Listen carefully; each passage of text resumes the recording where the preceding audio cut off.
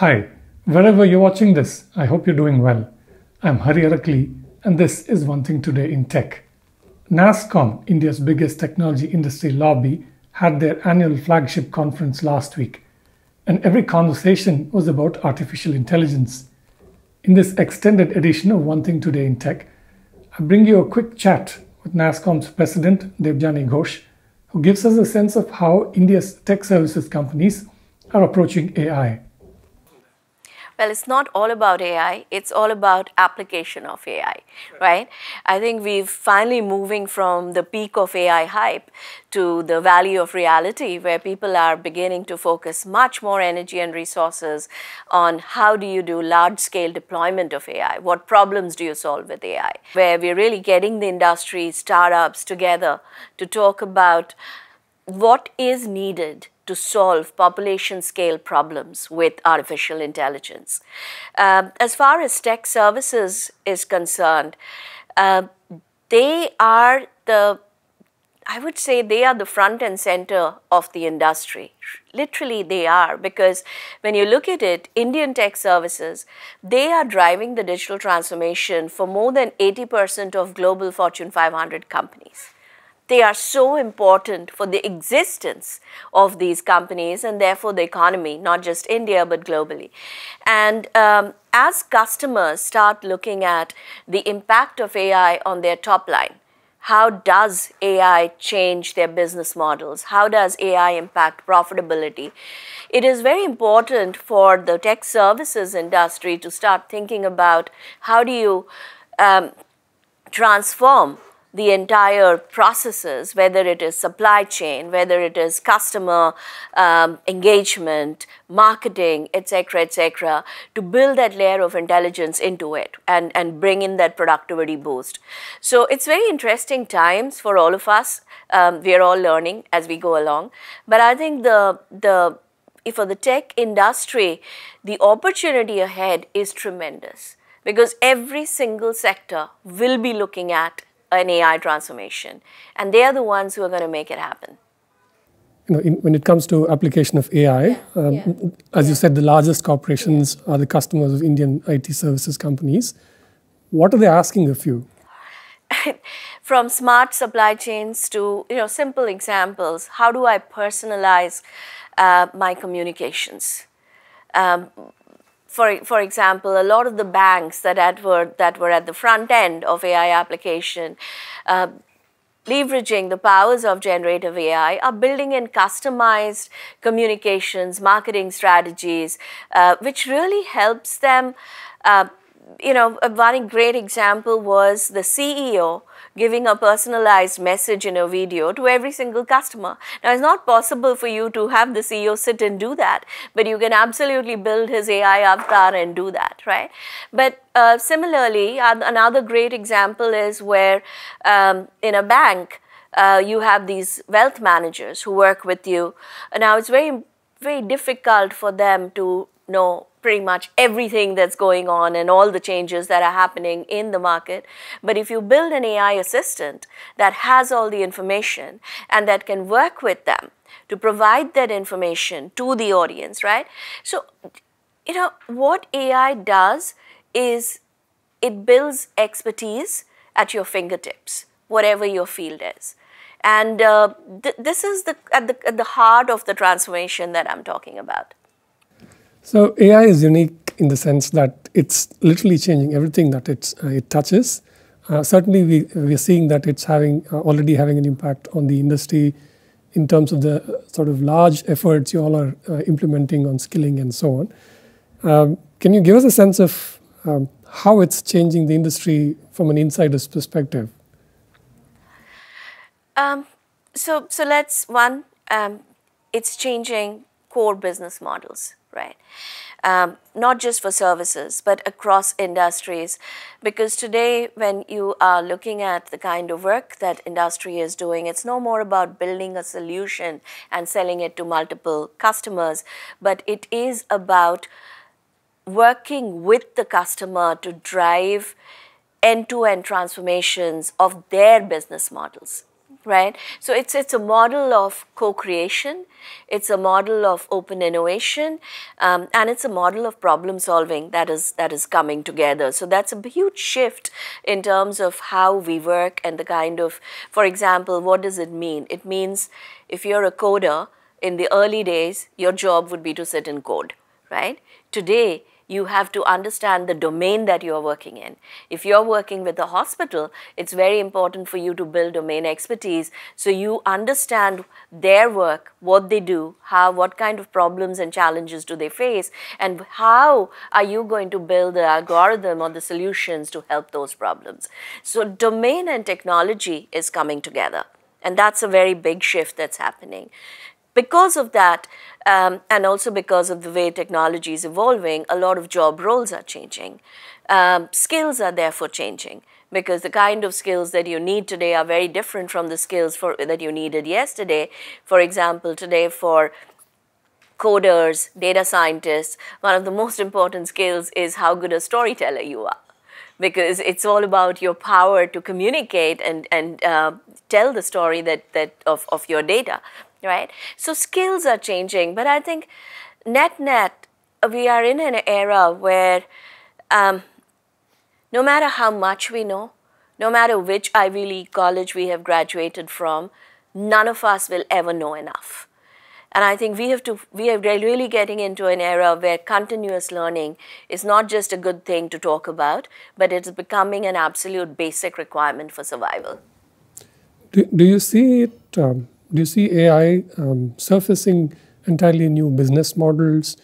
For example, do you see generative AI influence what today is sort of still the bread and butter work of the Indian IT industry, the application development maintenance portion?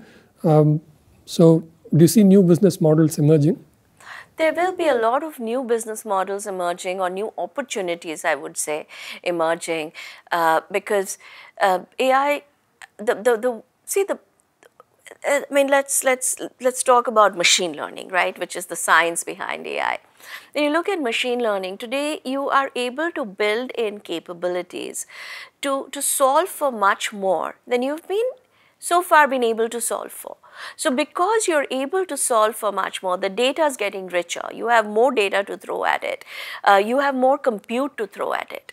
So you're able to build much more smarter tools and capabilities, right? So therefore, you're definitely able to solve for a lot more, whether it is in how you engage with your customers, whether it is going back to your product design or development, right? So there are a lot of new opportunities that are definitely emerging for the tech services and for product companies. But again, it comes down to the capabilities that you are building, and technology is democratized. It's a commodity today. You have access to it. I have access to it. The difference is how can I use it, or how much better can I use it compared to what you are doing, right? And that's where the people factor still is very important in our industry. Can you explain that a bit when you say people factor is still important? I mean, it probably sort of goes to the heart of your effort. Just want to get a better sense of what you mean by this. It's what ultimately AI is a tool.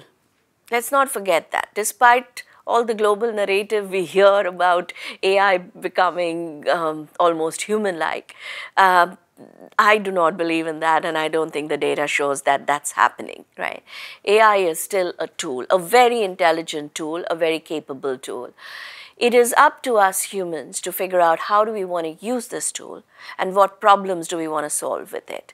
So the human angle or the human importance is still extremely important.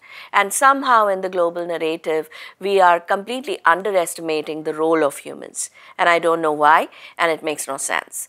And I think this is what Dr. Fei-Fei Li, who was the first speaker today, talked about, which is the role of human becomes even more important in the AI era, because we have to decide how we want to use it. It's the decisions that we are taking today that will shape the future of AI and our future. Right? And that's why I said the people factor in our industry is very, very important, because differentiation between companies will not come from the technology. differentiation will come from the use of the technology. Yeah, in fact, you started out by sort of reframing the whole narrative in terms of application of AI. And I would imagine that's even more relevant in the Indian context. Much of the fundamental technology in AI still comes from the US or EU, and correct me if I'm wrong, probably not so much from India. But certainly you have a $250 billion industry that is a master of delivering these applications. On the one hand, while your customers are largely in the richer economies, on the other hand, over the last decade at least, you have engaged very deeply with the startups in this country who are increasingly capable of delivering software products and solutions. There's India Stack and all of that. You're someone who can give us a sense of how you're marrying these two things and what we can expect to see as a result. So going back to your first question, right? Does US have an advantage? Absolutely. Absolutely. They invested in it big time. They invested early, and they're definitely reaping the benefits today. So they absolutely have an advantage. Does it mean it's too late for countries like India? Absolutely not. Because this is a marathon, it has just got started, and I think India has shown that it can be very creative when it comes to leapfrogging. We've shown that with DPI and other technologies. Now, what is required when you think of the AI value chain, right? I broadly think of it in 4 phases. At the top end, you have the companies that really control the infrastructure, cloud, GPU, compute, etc., etc. And that's where US is very, very strong because of a few big tech, which is really, I mean, they've done a fantastic job of investing in the infrastructure.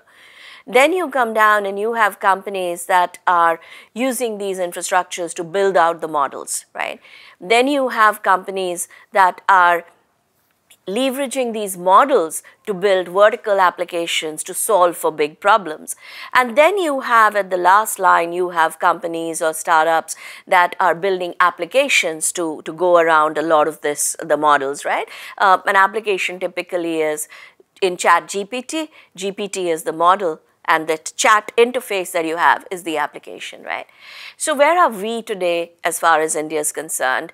Now, when it all started, the generative AI hype, India was very much at the beginning phase where a lot of our startups were building wrappers or applications around models. And I think we've made very good progress. In fact, today itself, one LLM got launched at NTLF, Hanuman, by a professor in IIT Bombay, Professor Ganesh. Sarvam has got, they have launched their LLM. So we are definitely moving up the value chain where we are now building models, right? I think ultimately we will see 2 areas of focus in India. You will see a few companies, not all, but you will see a few companies investing in building out large language models in India. It's already happening, and you will see these models come out, and it's very important because otherwise we tend to lose control of our own culture, our language, the way we speak, all of that will be gone. So we have to do it, and government too is going to have a role to play here. Then you're going to have a very large sector of the industry, primarily whether it's services or startups, who will use these models but build vertical applications or solve, it's what we call fine-tuning of these models to build vertical applications. And you will have startups who are building wrappers too, right? So you will see that, but currently we are at sort of phase 1. I think we are now ready to move to phase 3, and hopefully at some point in the future, we will also see Indian cloud companies and maybe GPU companies, but that's going to be a while. But we are moving up the value chain. What can we do? And you mentioned briefly that the government will have a role. In the current context of much of the technology having been developed and in the control of largely private companies in the US and some in the EU, what's the sort of playbook that you all are thinking of for India to have a credible role as a force in AI? I mean, I think we've shown some of this in the digital public infrastructure model where there was a good public-private partnership that's come up with some amazing results. What can we do in AI? I think some brilliant lessons from DPI success that has to be applied not just by India, but I think the world can learn a lot from us. First, we have shown that population scale is possible when it comes to technology. There are very few countries that have achieved any kind of technology scale that reaches the entire population. We have shown that's possible. And I think as we build for AI, and it's so interesting because when you talk to the startups who are here, all of them are thinking about problems that can have tremendous scale in India, and they're all building for problems. So I think we are fine-tuned in our minds to think about how to solve big problems and how to scale technology. We are not thinking POCs. And I think India will stand out, and I completely believe this. I think India will stand out and India will show the world how AI can be truly scaled. And that's going to be a huge contribution that we make. Now, what is needed in order for you to scale technology? You need people to trust it, very simply put, right? If people do not trust your technology, it's not going to scale. And I think once again, there are tremendous lessons from India on how to build trustworthy technology. You'll be amazed to see how much Indians trust technology, especially I think this is a DPI phenomena, but we are not afraid of technology. We trust technology. And I think this is something the world needs to learn from, because the trust comes from a few things. The trust comes from building an open ecosystem where you don't have maybe one or two dominant players.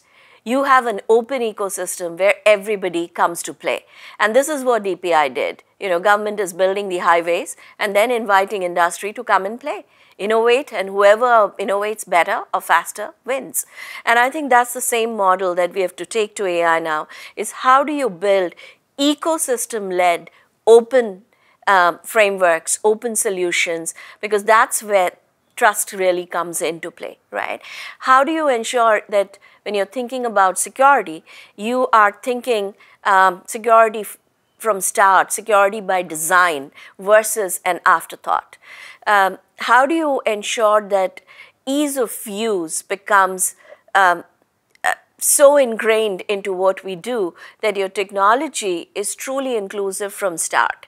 When you're building it, you have to think of the last woman, who's there in a tier 2 small village, city, etc. Can she use the technology? Which is exactly what we've done with UPI, right? Can she use the technology or not? And then scale up. That innovation model is very difficult, by the way. The Western model is you think for the top, and then you figure out how to scale down. We've done just the opposite. Much harder, much harder. But what it does is it builds that trust, it builds that inclusion, and this is where scale comes in. AI's biggest problem is going to be scale, because you have to take the technology to scale to get the real benefits. And I think this is India's opportunity to show the way.